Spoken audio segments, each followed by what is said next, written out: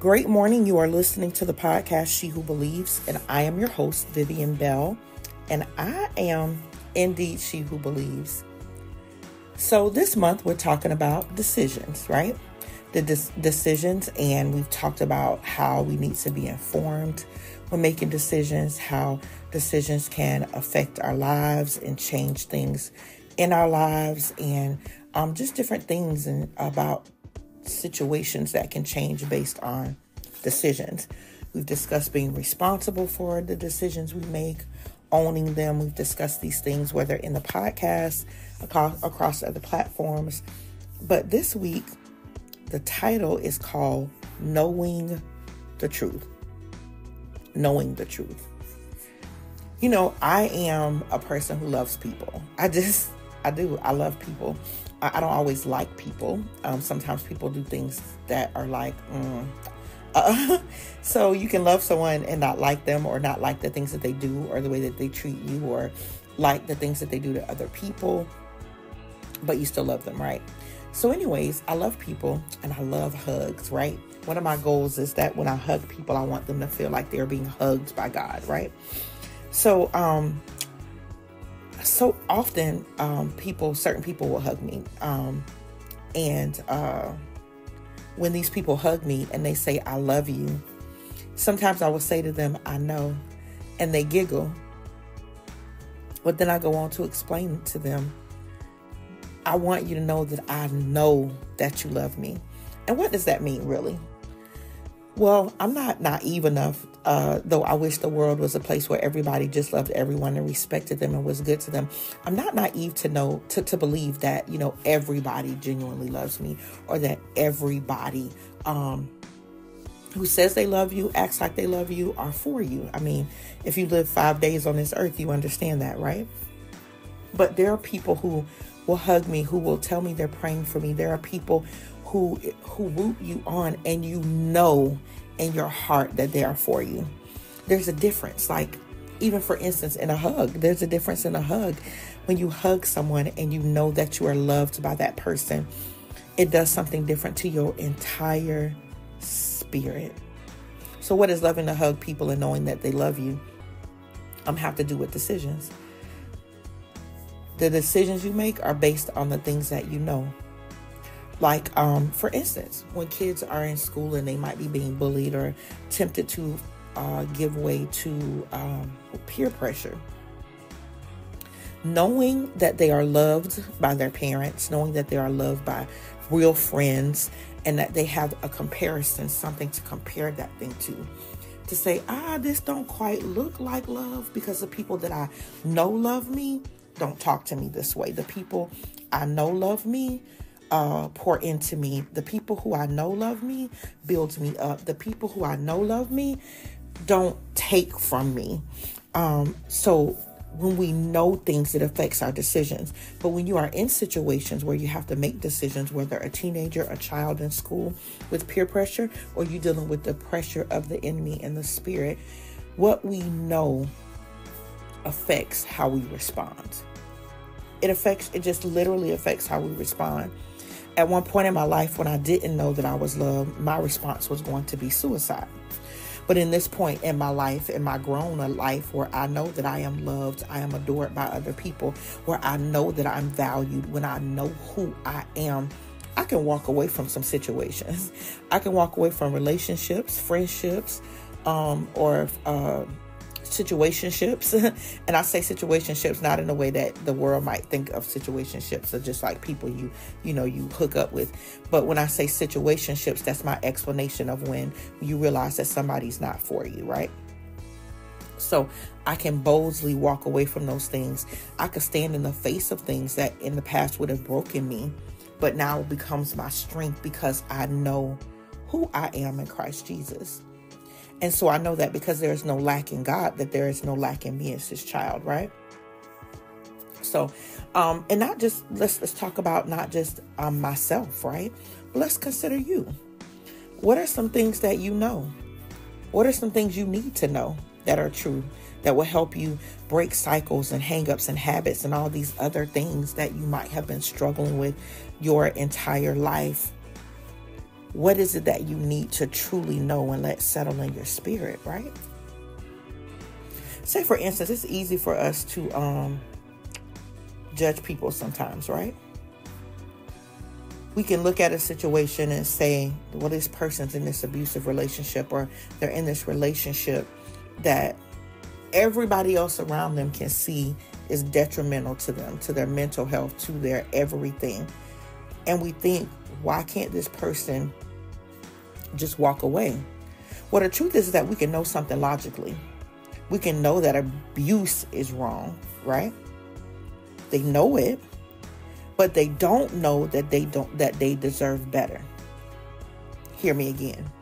You can know that abuse is wrong, but not know that you deserve better. And you might think, how is that possible? Because they don't know their value. They don't know who they are. There's no truth in how they view themselves.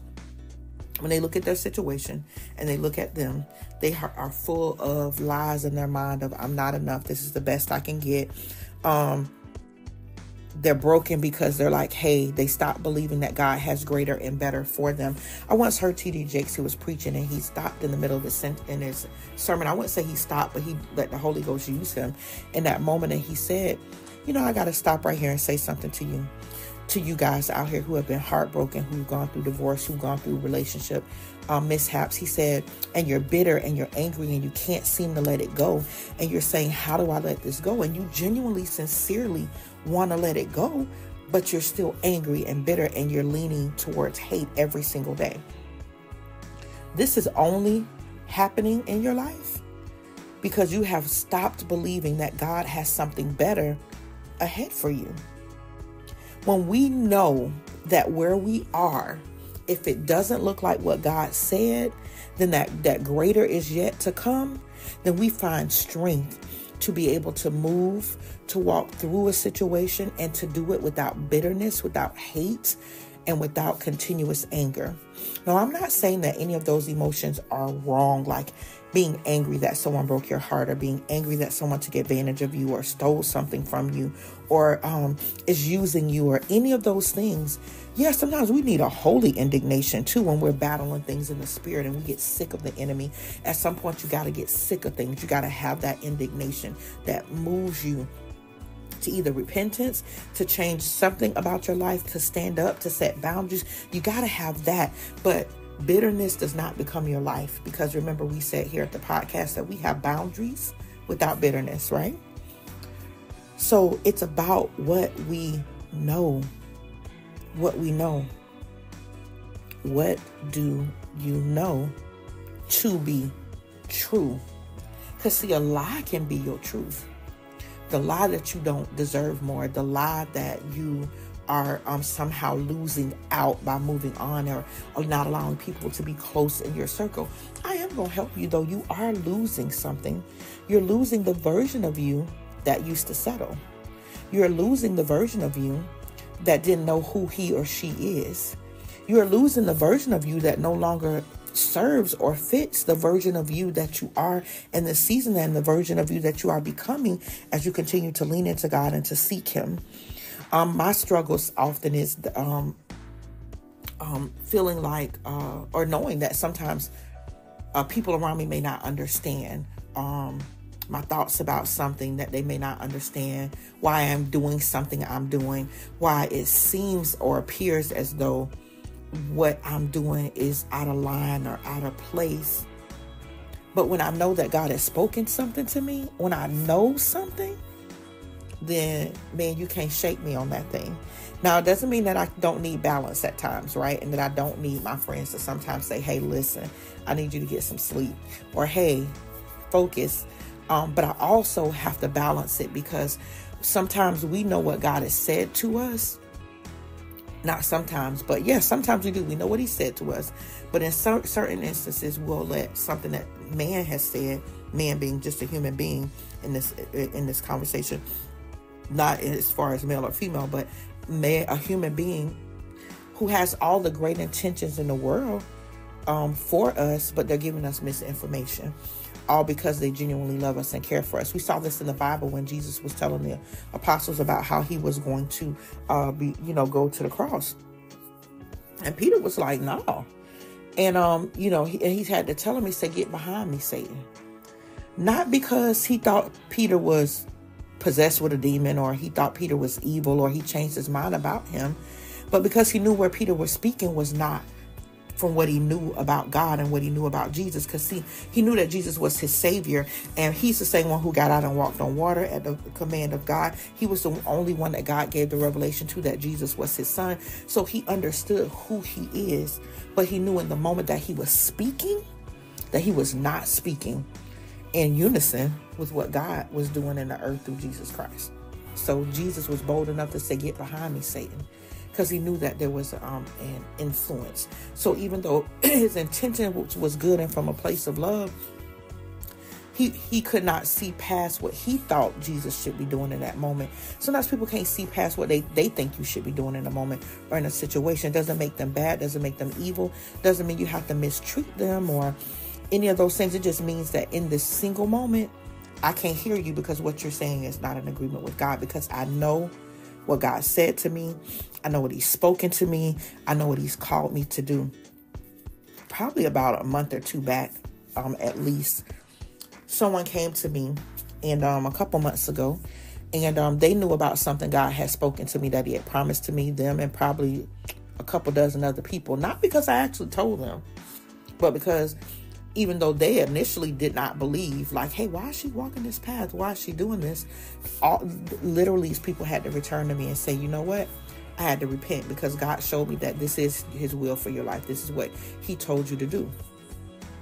Well, I also knew that it came to a point, just like with Abraham, when God told him to sacrifice Isaac, right? And he took Isaac, he bound him to the altar. And prior to that, Abraham spoke in faith that, hey, when we're going to go worship, and when we come back, the lad and I will return to you. So by faith, he knew and understood that, hey, listen, I got to go do a hard thing because God told me to. So he went that direction. Well, he put him on the altar. And in the last moment, the Lord sent the angel. The angel told him, hey, look, stop. Now God knows that you'll serve him. Now God knows that you'll do whatever he's called you to do. Didn't mean Abraham heard God wrong when he told him to lay his son on the altar. It just means that because of his faith and what God saw in Abraham, and he was able to test and prove him, he said, I got a better way. So now you can stop, because I told you that. You heard me. You trusted me. You believed me blindly. You look like a fool. It was so much so that at times he didn't tell nobody. He didn't even tell the boy. The boy said, where's the sacrifice? He said, the Lord shall provide for himself a sacrifice. I can imagine that walk up that mountain, up that hill, up that mountain where he was going to sacrifice his son, to sacrifice the promise. And God turned it and said, hey, no, now I'm going to let you do this. I'm going to bless you real big in this area, right? He had to know the voice of God and understand it. This morning when I woke up, the Lord said to me, that scripture, he put it in my spirit, really. The scripture came up. And he said, as I was worshiping and praising, the scripture where it says that my sheep know my name, and a stranger they will not follow. And then I got a revelation, right? That he's not saying that you'll never hear the voice of the stranger, that you'll never even be tempted to follow the voice of the stranger. But in the end, you won't follow him. You won't follow him because you will know the truth, because you know his voice, because you know what he has said.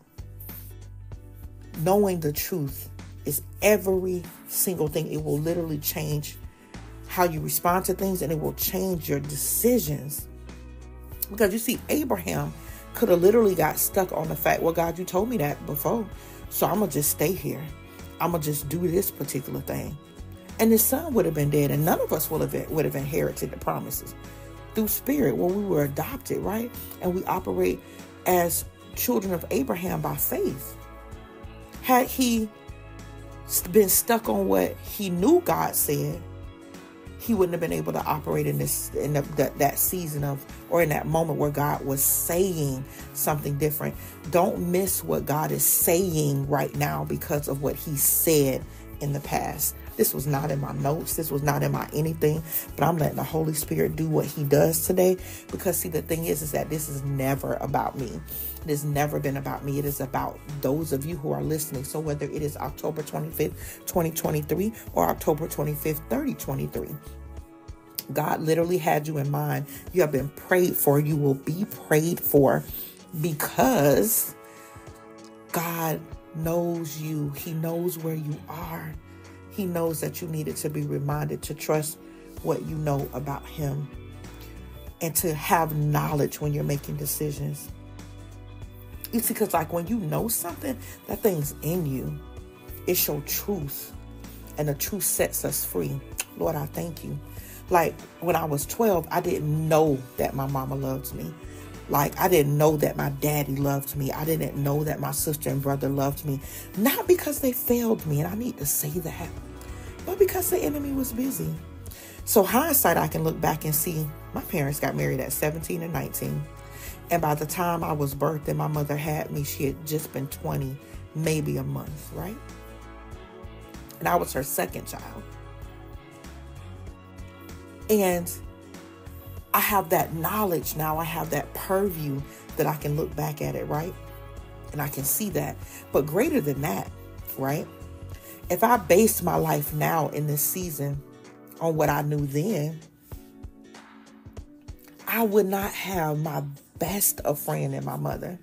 I would not have the greatest cheerleader on this earth in my mother, because I would still be looking at her and only wanting to know her or making a decision based on what I knew about her, as opposed to making the decisions that I make now based on what I know about her. John 8:31 through 32. I hope I am doing this word some justice, Lord God. John 8:31 through 32. I'm reading it from the English Standard Version. It says, the truth will set you free. So Jesus said to the Jews who had believed him, if you abide in me, in my word, if you abide in my word, you are truly my disciples, and you will know the truth, and the truth will set you free. He says, so Jesus said to the Jews who believed him, back to that belief, to that faith thing. I will never get away from it. I will always be able to tie it in. Who believed as in past tense, just like she who believes, because it's a continual thing. We believed him in the past based on our staple scripture, because she believed God and counted it to him as righteousness. Like she believed that God that spoke a word to her, right? I'm sorry, I ran two scriptures together. So when we talk about Luke verse 1 and 45, that is our staple scripture, right? And I also combined when he said that because Abraham believed him, it was counted unto him as righteousness. But it's all the word. I just merged it together, right? None of it's any less true because I quoted the two scriptures together. But our staple scripture also being read from the New International Version is this. It says, blessed is she. And again, I always fill this spot in with my name. Blessed is Vivian, who has believed that the Lord would fulfill his promises to her. Believed it already to be so, right? So in this scripture, back to John 8:31 through 32, he says he spoke to those who had believed him, mean they had already done it. They were in on this thing. They knew who he was. They trusted his voice and who he is. He said, if you abide in my word, you are truly my disciples, and you will know the truth, and the truth will set you free. I love this scripture for two reasons. One, it speaks of freedom, and the other, it speaks of strategies. And you're thinking, where's the strategy in that? Well, he says, if you abide in my word, you will know the truth, and it will set you free. The strategy is the abiding in his word. That's how we get set free.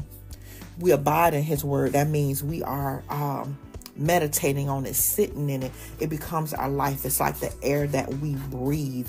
Abide. The definition of the word abide is to accept or act in accordance with, be able to tolerate someone or something. To abide in his word, to stay, to remain in it. Meaning, let it be your life. Let it be the only thing you know. When you know his word, when you abide in it, when it's in you, it will set you free from every lie that will come. Again, the stranger gonna speak, but we won't follow him. I want to share this too, and I don't know if I shared it last week or the week before. I was listening to this sermon, and he talked about how it was actually Dr. Joel Tubman, and he said the sin isn't in a struggle like in the middle of like where we are struggling with something. Like sometimes we're led to believe that that's the place where sin occurred. But no, the sin doesn't occur because you have to battle and figure out what's truth and what's a lie. Sometimes we're made to believe, oh, you're weak. You should have known immediately that that was a lie. But that's all, again, the enemy's condemnation and to come against you and attack you and to make you self-doubt, make you doubt who you are, make you doubt your abilities to discern the word of God. But that comes in life because the enemy will never stop doing what he does.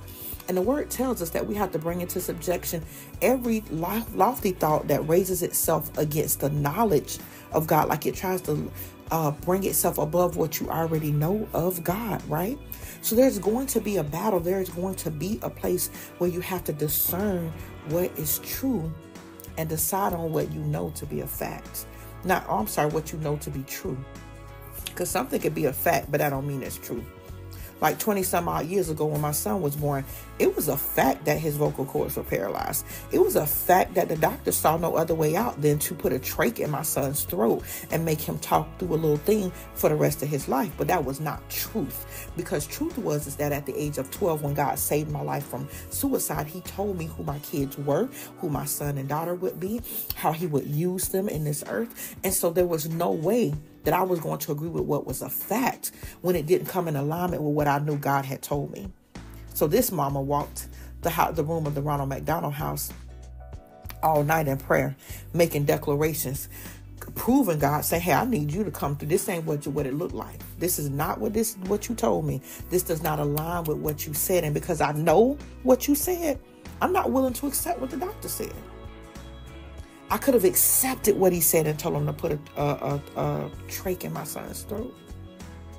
But instead, I knew what God had said, and I put a demand on heaven, on the whole Holy Spirit. I put a demand on God.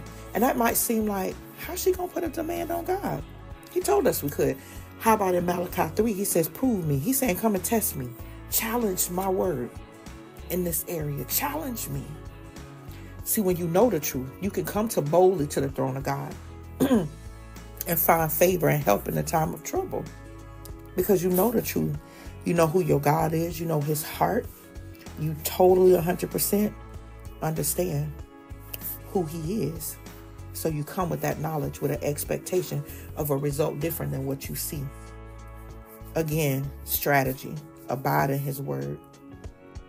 We have been placed in the position of children of God. We are joint heirs with Christ Jesus. Embracing the truth of our salvation sets us free from sin. Jesus set us free thousands of years ago, but until we embrace this and accept it as our truth and accept him as our Savior, then we cannot truly live in the joy of the Lord or in his salvation. So it doesn't make null and void that Jesus died for our sins, but unless I believe it, unless I know that to be true, I won't live like it is. I won't accept him as my Savior. I won't get baptized. I won't declare his word over my life and expect it to perform what he said it would perform. All because I just didn't believe and I didn't embrace the truth of his word. We have to continuously declare the truth of God's word over our lives in full faith and assurance that his word is true and his promises are as well. Well, before we go, I want to, as always, thank you guys so much for listening to the podcast, viewing the podcast on YouTube, following us, not because it's about us. It'll never be about us. But each week that we show up and we see that you are showing up consistently, that means you trust the God in us for us to deliver the word that he's given us to you. And so we thank you for that. We don't take it lightly. This isn't just something I do every week and I hit a check on the check box, the checklist, because I do have a checklist. But it ain't about the checklist. The checklist is to make sure I do everything excellently. The checklist is to make sure that I don't miss anything. The checklist is to make sure that I'm being consistent in the things of God. But this is not a checklist to me. This is literally about an opportunity that God has given me to, even through brokenness, heartbreak, all the things that life has thrown at me, to show that his anointing, that his favor, that his call on our lives, that his word is true, and that we can operate in it, that it's real, and that he is God, and that he's somebody that we can truly believe, because without faith it is impossible to please God. For he that cometh to God must believe that he is, and that he is a rewarder of those who diligently seek him. I just want to spark something in you that makes you diligently seek the God that we serve. So this week we want to shout out the following locations between the blog, again, between the website. I thank you guys for following us. We have been at vivianbell.com for decades, like for a while. And we rebranded, and that's a shifting of everything. But you guys followed us over to Minding What Matters Now, and we thank you for doing it. We thank you for our faithful listeners to the podcast. And so we're going to announce the places that we've, in the last 7 days, where you guys have listened to us from. And we want you to know that we are and will be praying for your countries, your nations, your cities, your states. And so we thank you guys who followed us over to mindingwhatmattersnow.com from the U.S., from India, from Canada, from Germany, France, the U.K., Japan, and Nigeria. Then in the states of the United States, you guys came over from Florida, of course, Georgia, Texas, Minnesota, South Dakota, Oregon, Iowa, North Carolina, Ohio, Tennessee, Nevada, Missouri, and Washington. And you guys continue to listen consistently in the United States, of course, Germany, UK, and India. And I see the crossover in the places. I don't ever miss that. So if you are listening and following us in both places, you get double prayers. And that's just because we go through the list and say, hey, Lord, this week we asking you to bless the country of Germany and Canada and France and all of that. And so we hit the website prayer list, and we hit the podcast prayer list, and then we pray for our city, our nation, our state, our families, our home in this world. So for the podcast, you guys are consistent again in the U.S., Germany, UK, and India, and then the states of Florida, Washington, Virginia, North Carolina, California, Ohio, Texas, Oregon, Pennsylvania, Georgia, New York, Arkansas, Michigan, Illinois, Tennessee, and New Jersey. And I will not bypass Tennessee and not say thank you to those who are listening to us in Cordova, right outside of Memphis. That is my family, my girl, my ace, my true blue, my mama, Ever Janelle. Thank you for your support, for your prayers, for listening, for being she who believes not only in God, but who believes in your daughter. And I thank you. And I want you to know that I believe in you too. I believe that God still has many more years of life for you, that the things that have been desires of your heart that you felt like were, that you had to bypass while you sacrificed being a wife and a mom and just helping to put a roof over our heads, that God has not forgotten you, lady. So know that regardless of what things have come your way, that God will still bless the work of your hands and use you mightily in this earth. So know that you are loved, and I thank you very much. Well, again, you guys have listened to the podcast, She Who Believes, and I am your host, Vivian Bell, and I am indeed She Who Believes. I look forward to seeing you here next time as we continue to talk about decisions. Keep your eyes open for some really awesome things. Oh, before I forget, literally, it is available as of today. It is called The Shift. It is a Mindset Transformation Workbook that I have completed. And you guys can get that now on Amazon, effective today. It is live on Amazon. Check it out. Let me know what you think. This book is, this workbook, it is considered, I want to say counseling in pages. But it is literally, you got to just check out this 107 page workbook, 107 pages. And it is going to bless your whole life. So you can get it today on Amazon. You will be able to get it on our website no later than the end of this week, but you are not going to want to miss it. Oh, also, you can get a copy of the e-version of this book for free. Yes, you heard me say free. If you go to the link in my bio on Instagram or Facebook, or if you go to bio.site/MWM-Now1. That is bio.site/MWM-Now1. And you will see a link there that says giveaway. Why am I giving this away? Well, earlier this month, a group of 30 content creators, authors, just amazing women have gotten together and decided to do a giveaway. Now, in this giveaway, and the reason why you have to go to this link, I'm requesting that you go to this link, is because not only will you get my 107-page mindset journal for free, mindset workbook for free, you're going to also get tools for your business. You're going to get spreadsheets that will help you analyze your business, help you do all of these things. There are women in this group that are like super amazing and have created things that you need, that you don't have to actually not only create for yourselves, but if you catch it and get signed up no later than tomorrow's the last day, I'm sorry, you will be able to get these things for free. After this giveaway, you're going to pay for this stuff. This 107-page full color workbook is $37 on Amazon and on my website. So go cop it today. I promise you it's going to bless your whole soul. Well, again, you've listened to the podcast, She Who Believes, and I am your host, Vivian Bell, and I am indeed She Who Believes. God bless you and have the most amazing, wonderful day.